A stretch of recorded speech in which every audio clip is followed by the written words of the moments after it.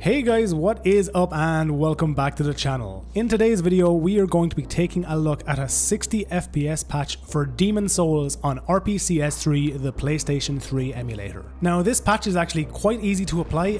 I'm just going to apply it to the latest version of RPCS3. As you can see, it is version 0.0.5.6675. Now in order to apply this patch, we are going to need to create a new text document in this folder right here. I'm simply going to right click, select new and create a new text document. Next, I want to rename this patch and then name the extension to YML like the other YML files right here. Once you have done this, make sure to click yes to change this to a YML format. As you can see, it's now patch.yml. In order to change the extension or to get your extension to appear, simply click view and you want to click file extensions here. Once you have completed this step, we are now ready to actually add the patch to this patch.yml document. As you can see above my folder right here, I have my Demon's Souls 60 FPS patch. I'm going to simply open this folder, and what you want to do is you want to copy all of this data. I will have this in a copy pastable format down in the description of this video, and all you need to do is highlight it like so, right click and copy it, and now we need to come to our patches.yml document. Once you have this opened, all you need to do is paste all of this data in here and then come up to File and click Save.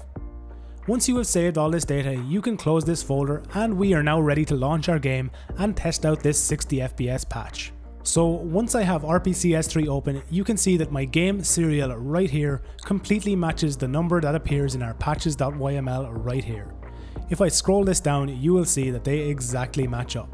This means that the patch is going to be correctly applied to my game. Before I launch, I'm just going to right click and configure my game and make sure that my settings are exactly as they should be.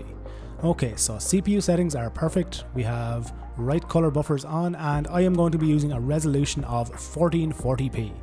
So once I have all this applied, I'm simply going to close this and actually launch into game. So as you can actually already see in the top left hand corner, we are indeed rendering at 60 FPS. Let's just load through these splash screens and actually try to get ourselves into game.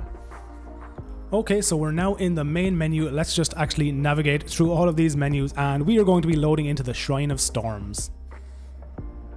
So here we are, you can see that we're still rendering at 60 FPS. The only actual issue at the minute with this patch is that the game is actually completely sped up to double the speed.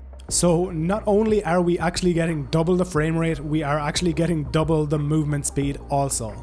Now, for a lot of you who have been around my channel for a long time, we had a very similar circumstance in another game called Breath of the Wild over on CMU Emulator, an emulator for the Wii U. Now, over on that emulator and in Breath of the Wild, we had basically the exact same circumstance. That game also received a patch that enabled 60 FPS gameplay, however it was completely sped up to double speed as you can see on screen. However, as time passed, this patch got improved and we now basically have a full patch for The Legend of Zelda Breath of the Wild that enables 60 FPS in this game that was also originally 30 FPS, and in a very similar circumstance to Demon's Souls, all of its physics are indeed tied to its frame rate. So it is for this exact reason that I am quite excited about this patch for Demon's Souls. I know the patch itself actually has been around for quite a while. I though myself have not been able to get my hands on a copy of the game up until very recently, and I am now just experimenting and seeing exactly how much performance we can get out of this title on this emulator. So once again guys, cheers for checking out the video. Let me know down in the comments whether you think this patch can be improved on and perfected in the future of this game and emulator. Remember to like the video if you liked it, dislike it if you didn't. If you wish to help support the channel, you can do so by following the link down in the description to the BSoD Gaming Patreon, and as always, subscribe to the channel if you want to see all future videos from me.